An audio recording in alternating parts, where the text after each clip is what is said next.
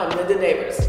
I'm the director of the Metro Detroit Youth Club's Levin Comer Club right here in Detroit.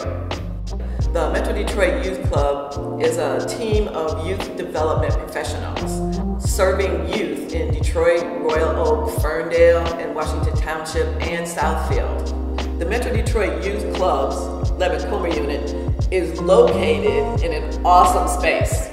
We're on the third floor of a building called the Durfee Innovation Society. Lots of great architecture, but it's not the building so much as it is the people in the building.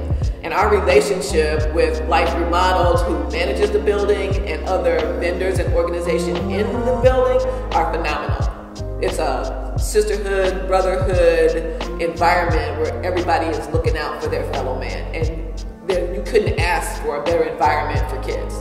We offer programs to provide opportunities for our youth, our members, to be active in play, to discover new things, and feel empowered. We try to allow them all opportunities to be successful, opportunities to fail, opportunities to try again, so they can grow and feel more confident and build their self-esteem.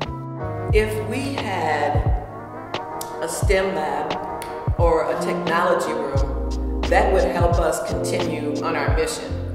Our path is to make sure that we provide opportunities, not just a social, physical, spiritual level, but also on a technological level, because we do not want our children to be left behind simply because they do not have the tools to move forward. And then once they have those tools, we don't want them to be left behind because they don't know how to use those tools.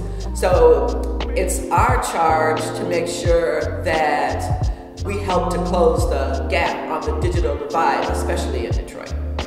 We would like the community to know that we are a caring team, we're a safe team, we're an inclusive team, and we're looking to make sure that the community knows that we've taken a stand against racism. We've taken a stand against homes not having enough food. We're taking a stand against our kids not having a safe place to be after school.